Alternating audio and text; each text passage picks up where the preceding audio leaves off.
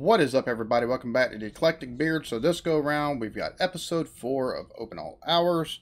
Been a minute since I've done a reaction to one of the episodes on this. Love this show.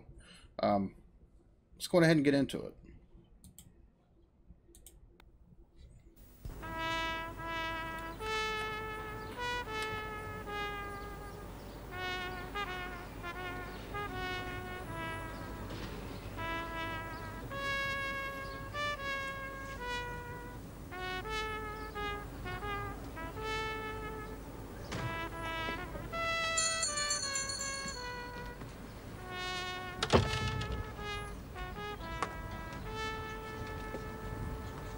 Oh dear, all over the pavement. Another load of shit. A shovel, Granville.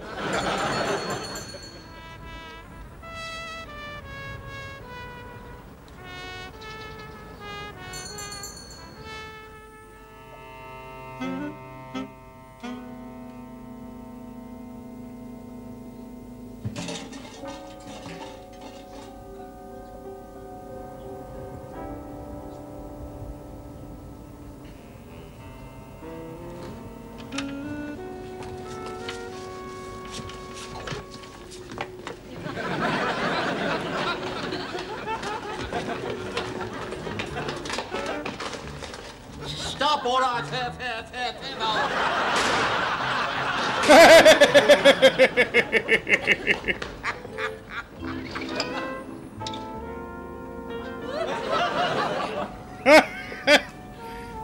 Now he's going to want to shoot a different kind of gun.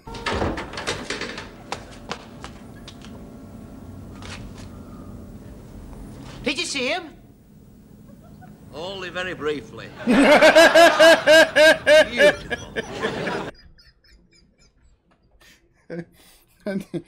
They're talking about two totally different things. He's down there talking about the robbers, and he's talking about breasticles. One were bigger than the other. Arkwright, what are you doing, you fool? Oh, nothing, my love. I'm free if you are.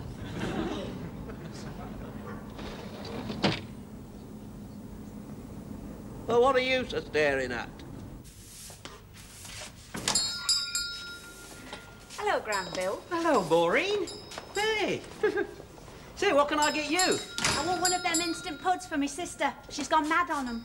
Oh, we better put them on the dangerous drugs list then, hadn't we, eh? Long time no see. This time last year. Yeah, I expect you've been busy. Not all that busy. Well, fairly busy. I've been away for a while. Not a lot surprised. I've often thought about you, Granville. What? Any special reason? Very special reason. Do you remember Elsie's party? Did I go to Elsie's party? Oh, come on, Granville. Don't tell me you don't even remember. Well, you know what it's like, Maureen. I mean, the drink was flowing, 3 glasses of wine, and I'm anybody's. You were mine at Elsie's party. We got very close. Oh. We must meet sometime and discuss the future. Well, what do you think of our Eric, then?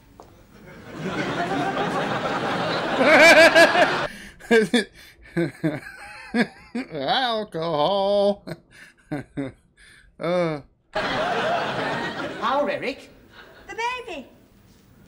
Who do you think he's like? Kojak. Look at me, standing around here, and I've got all my ironing to finish. I think that's what did it, Granville. The way you'll do anything for a laugh. Yeah? It's a good job you've got a sense of humour. I used to say to people, that Granville, I wonder what he'll be up to next. Shh. You shouldn't go around mentioning names like that. Why ever not? I've told everybody how he used to make me laugh. Everybody? Oh, This motherfucker done losing his mind now. Oh, dear God. And what have you been doing with yourself lately? I don't know, I've just been trying to think. I could have sworn it was nothing serious. Oh, come on.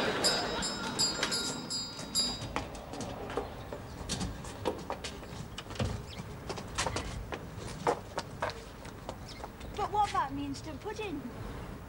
There's no time for regrets, Maureen. Get Granville to fetch your cloth.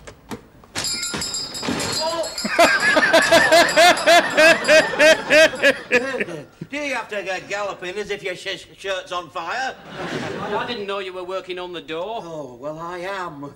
This door here, have you made a note of that? Right. This one here. Right. The one I've just closed with me nose. Well, what are you doing there, anyway? Well, apart from bleeding, you mean? No, look, stop making such a fuss. Let's have a look. Look, it's all right. It's a bit red, that's all. Red? Come here, let's have a look. Oh, dear. You've ruined me chances with Nurse Gladys Emmanuel. She'll think I'm a So you are. A what? Dirty old man. Trying to say the dipsomaniac. Let me finish. You've never had any chances with Nurse Gladys Emmanuel. Rubbish. We're just waiting for her favourable circumstances. Happier times, like when her mother dies. Why does the nurse always act as though she can't stand you, then? Oh, it's a woman's way, Granville. You just wouldn't understand, you see. Well, there you go again. You shouldn't discourage me from these discussions. I'd like to ask you all sorts of questions about life. Like, why are you so mean when it comes to money? Listen, Granville, just remember that under the British punitive tax system, a pound in the pocket's worth 3 at the accountant's. Secondly, could you become a father without noticing it after 3 glasses of wine at a party? No, I could not, because I don't drink wine at parties. And if you take my...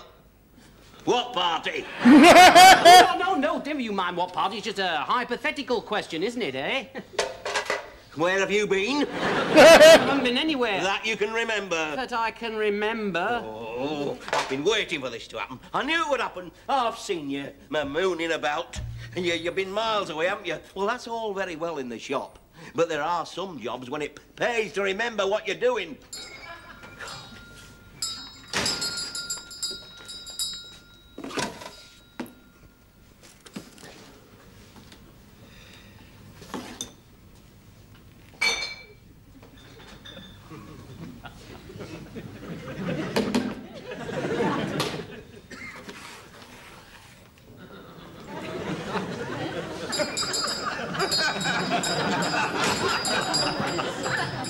It wasn't her, was it? No. Not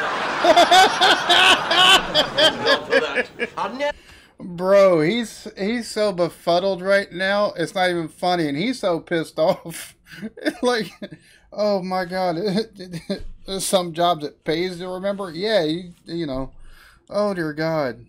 Never have believed you've been such a fool. You know, if anybody had asked me, I would have sworn blind that you were still unsoiled. If anybody had asked me, I would have sworn blind I was still unsoiled. If you'd seen the hours I'd spent trying to get soiled and nothing, then it happens like this while my back's turned. Can't happen when your back's turned. That's an anatomical impossibility. Wait, spare me the sordid details. I don't know the details. I must have been born under an unlucky star. Yes, it's quite possible the night your mother spent in Clayburn's haystack. Trust me to find that I've been instructed in the pleasures of life when I wasn't even looking. Come and hold this door, come on. And if you'll take my advice, you'll do the right and proper thing. Why, what's that? Deny everything vigorously. You're putting another bolt on the door. I know where I should be putting a bolt on. For the moment, I'm putting it on this door, all right? Well, you got 22 on there already. I don't want the burglars in here again. Look, I have to open this door every morning. It's practically my first job. By the time I've finished, I'm pooped for the rest of the day. Watch your language, please. Just because you think you're the phantom parent. I will not have you throwing your weight about here. Hey, I've just had an idea. Tonight, if I set the alarm and wake you up every half hour, how loud do you think you could bark?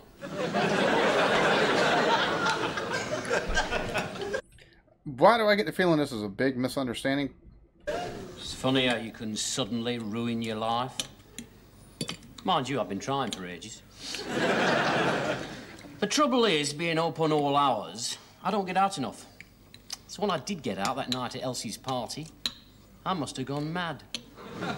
Funny, the only thing I can remember clearly is playing a few hands in this Monopoly school that was raging in the conservatory.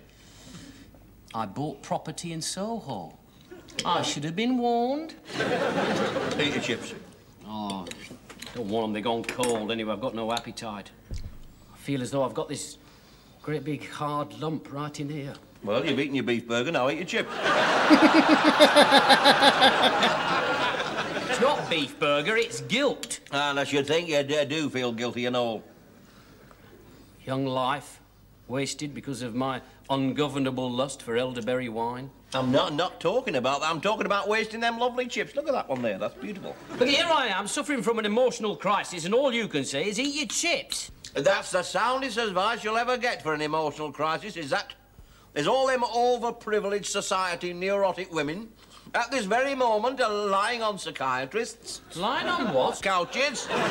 Let me finish my words, please.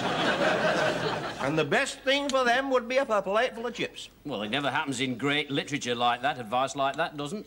I mean, you never see Hamlet coming on, wringing his hands and saying to be or not to be, in a voice bellowing from the wings, "Here, eat your chips!" Oh, dear. Bro, oh my God. Oh my God. The banter between these two, dude, like, it is too funny. He's moaning and he don't want to hear it. So, you know, eat your chips. He's just trying to shut him the hell up. Granville, fetch your cloth. Oh no.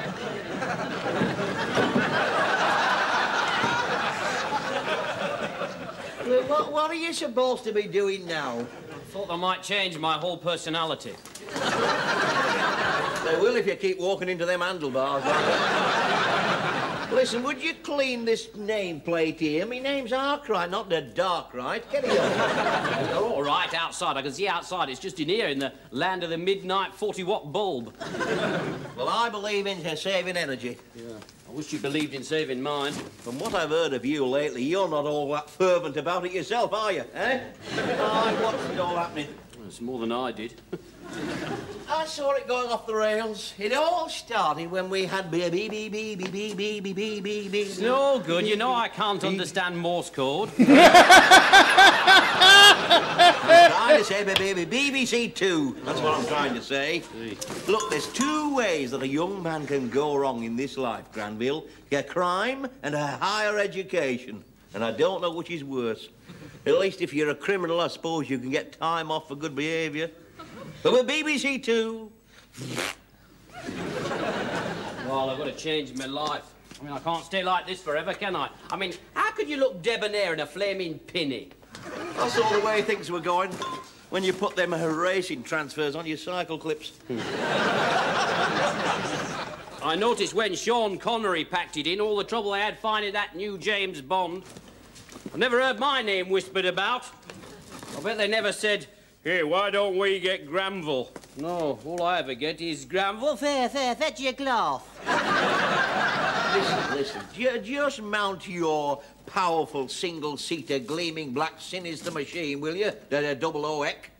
Get these deliveries off round the town. Take that biological Watsy to Finkel Street. See if we can aid Mrs. Jarvis in her hunt for the ultimate detergent. Can I wait until it's dark? Oh, and you better knock very loudly at Mrs. Hemingway's. You know how busy she's liable to be if that decorator's still in. Oh, if Mrs. Ogden gets a bit polite, just watch it. It means she's trying to get out of paying. Then when you've done that, hurry back here, because we've got to make this door burglar-proof and all. Beware of the dog.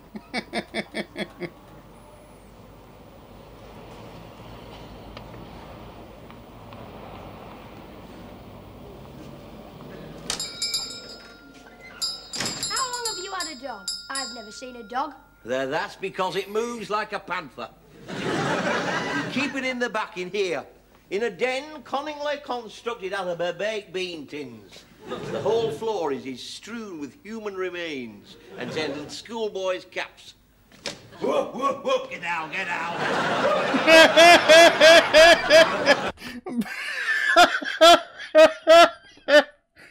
But I love this show. I love this show so much. Like, just the personalities that are within this show, and the situations, like him telling the boy that there's a dog back there, and then open the door and barking. Like, oh my God, man! Him and Nurse Gladys, like the dynamic between them two, It just, the whole setup for this show is just fucking brilliant.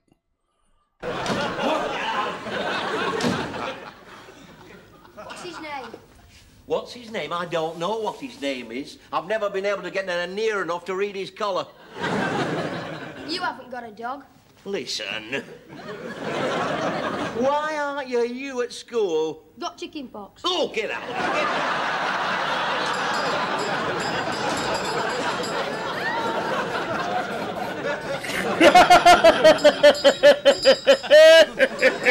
I got chicken pox.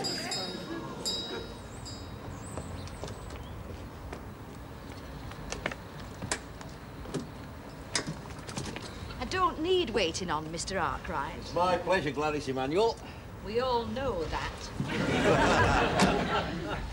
Tell me, what would you in the medical profession recommend for a love bite?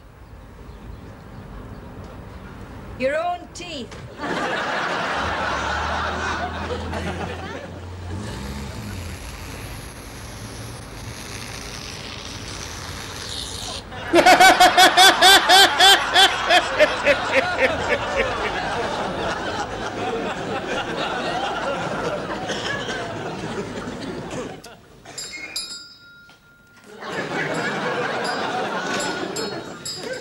You look like a Japanese fighter pilot. Where have you been, cycling around Pearl Harbor again?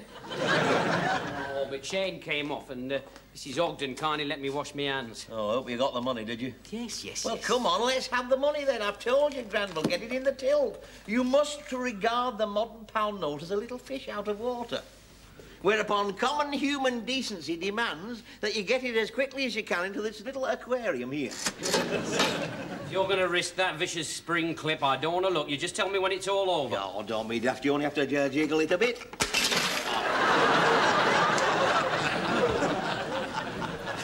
One of these days, your reactions are going to get slower. Now, have you any instructions? Do you want your fingers burying or cremating? I won't be round your ear hole if you don't get something done in this shop. Now, get that bike in.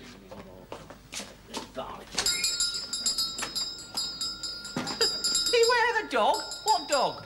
Eh? You don't need a dog. You only need a sign, you see. It deters, and that'll keep the burglars away. Everybody knows that we haven't got a dog. Shh, we have. Woof, woof, woof. Well, if they want to break in here, that's not going to stop them, Well, is it? it'll make them think twice, yes. Oh, yes, I can just see them standing out there trembling and saying to each other, "Here, Charlie, don't go in there unless we're going to get mauled by that great big ugly sign." We'll just have to think of something a bit more convincing, won't we?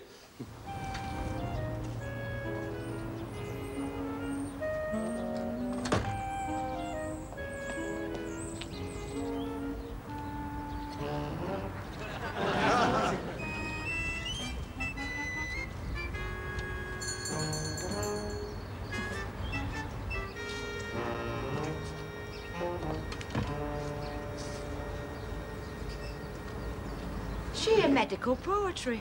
Coronary in motion. Has he got any vascular history? I don't think he's got any O-levels. What's he think he's doing? Got no idea. He just said he were going out to borrow something. Not to actually buy anything. Oh, no. He wasn't upset enough for that.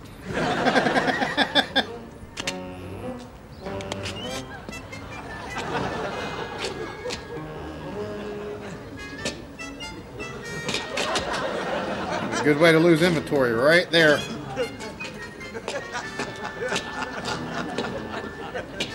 So now all people have to do is see him with a dog. You got the sign, beware a dog. You can laugh, but I shall be on guard tonight so you can sleep safe in your bed.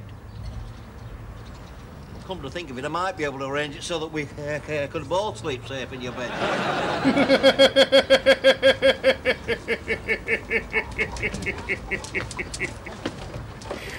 Well, his pursuit of her and her just not having it, or at least I say not having it. She plays very hard to get. You tell there's something there, but oh my God, dude, this.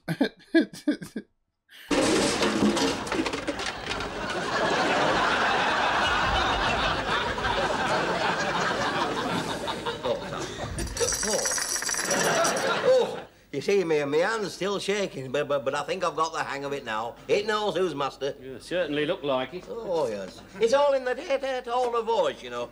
Yeah, it was all in yours. Blind panic. All right, you don't quit their city sizing. Me who have to risk their life and limb. Hey, where did you get it? Cooper's Kennels, looking after it for someone for the weekend. I feel safer now knowing it's walking about in the shop, you know. There'll be no one wandering around the back of my counter now. Not even me. What does it eat? People, I hope. Flaming burglars.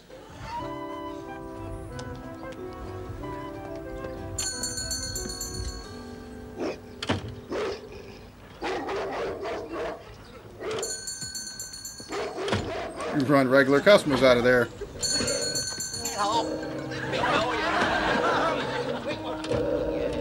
Oh, look, shit.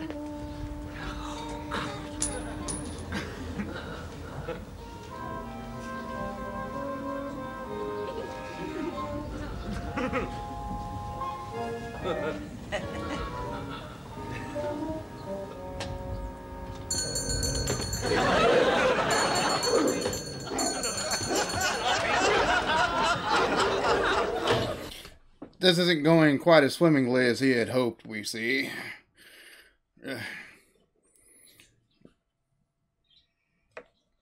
Beware the dog works better whenever you got a big yard. That way, you know, you got a big yard and you got a dog house just off to the side and they don't see the dog. Because then, the dog could be in the back. So if they jump the fence, the dog could come out from anywhere. You got bushes and stuff in the yard. See, that's where dogs work more, you know, and beware the dog signs work more effectively. That or, you know, junkyards where you have a chance of being happened on by the dog if you try to get in there with the intent of taking anything. You know, catalytic converters and stuff like that. 22 peaches. Thank you very much, Mrs. Smith. Don't forget to tell all your friends about Arkwright's budget prices during the opening hours, will you? And the ferocious wild dog we've got at the back when we're closed. Thank you very much. Get down, I've told you that. Get out. Go out of that cupboard.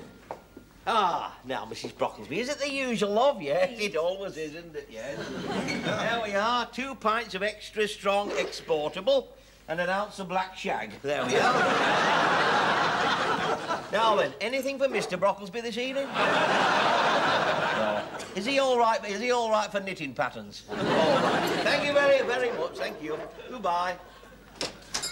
You naughty dog.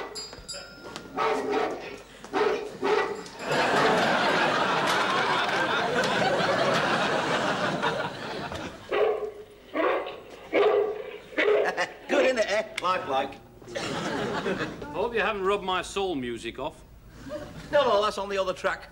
Anyway, in my young day, when a young man had something on his soul, he was expected to scrape it off on the edge of the gutter. I don't know why you didn't keep the dog. Because it was eating about a cubic yard of dog meat every day. Have you seen the price of that stuff lately? It'd been cheaper to just let the burglars in once a week to help themselves. Anyway, look, that's my tape recorder and I would like it back. I often feel like playing something in my room. Yes, what you play in other people's rooms that worries me. It's all right for you, but I'm very young to have such a big responsibility. I'm not even going to consider that remark. Now, just get outside, will you, and find that money I dropped on the pavement. Oh, look, it's pitch dark. Listen, with inflation the way it is, it won't be worth looking for if we don't find it before the morning, will it?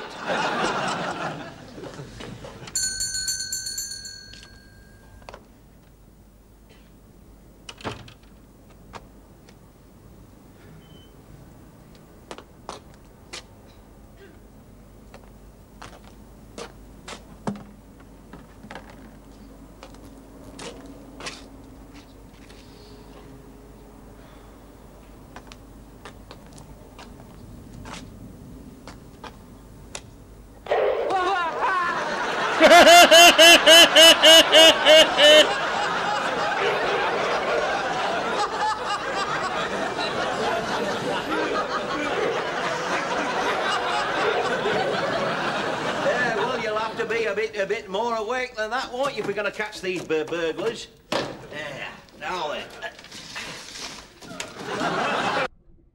So what, you're giving them the weapons? Not like they're charging in with armor or nothing like that, homie. Get through that in the dark without getting his conscience pricked.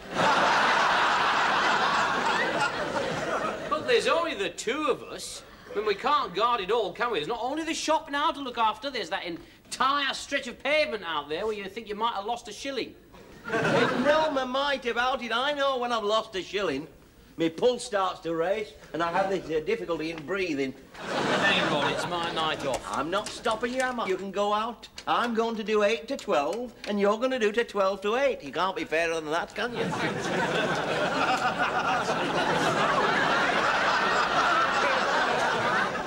What happens if you walk in here in the morning and you find someone hanging there? Well, I shall make a thorough examination of the body to see there's nothing of mine in his pockets. All right. I'm coming.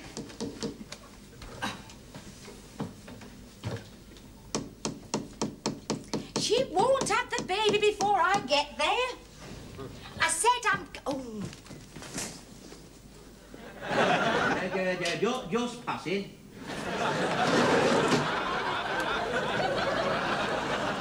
On a ladder? You haven't seen any money on the pavement, have you, when you've been going to... You could have at least had flowers, homie. Like, something. Now, have you seen any money on the pavement? Like, come on now. You just want to get another glance at those boobies, don't it? You know. You're just beating around the bush that you're hoping to see. No, I haven't. And if you climbed up here to ask me that, you want a tight bandage round your neck. Look, you know I said you were going to sleep safely in your bed. I was just checking to see you doing it properly. And you woke me up to ask me. Well, that's really using your brains. Look, I'm going to be on patrol here all night. You great tomfool. Oh, my good. Oh.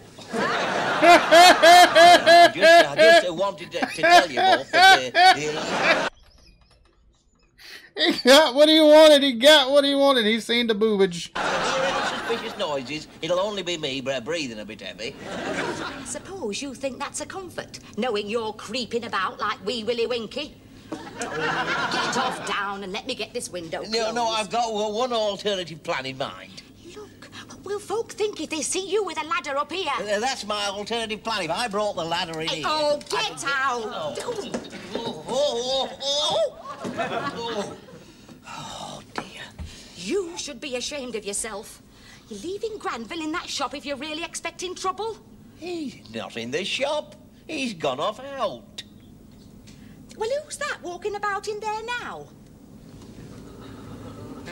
Oh, that'll be... that's blah, blah, blah,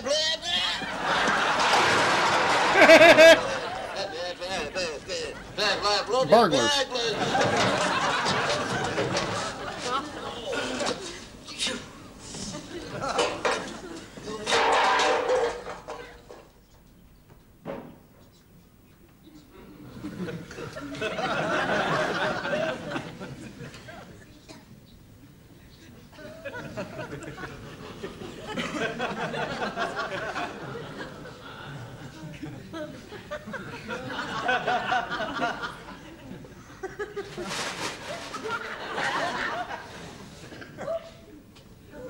Oh, Granville, come out. That shilling you lost, it's not behind here either. Oh, you know. Listen, I could have shot you, you know, point blank.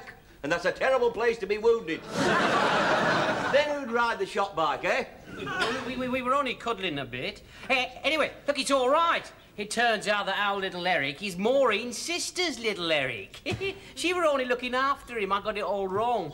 So the way I feel at the moment, I don't care if we do get burglars. Oh, very nice. Very nice and cosy, isn't it? Come on, outside, both of you. And don't forget you're on guard tonight at 12 till 8.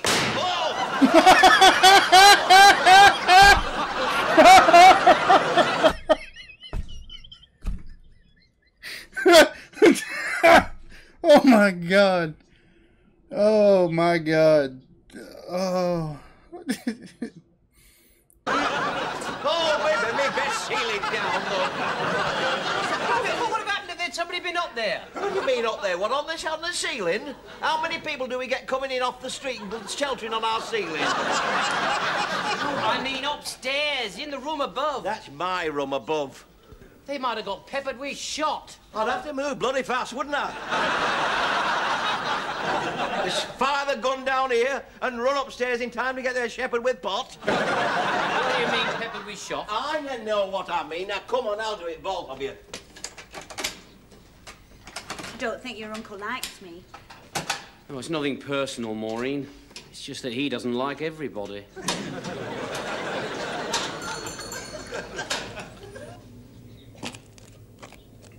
They all think I'm a grasping old man. Especially Nurse Gladys Emanuel. She thinks I'd grasp hold of anything. It's quite obvious she thinks I'm unmoved by art or music. Maybe if I could learn to play something. Mind you, it's amazing the volume of sound I can produce just by running one finger lightly up and down her left leg.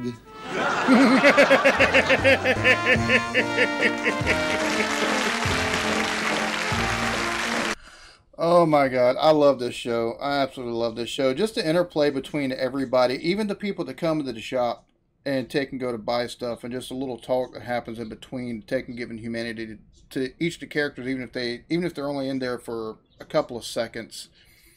Just that, and his like firm old school mindset, as well as his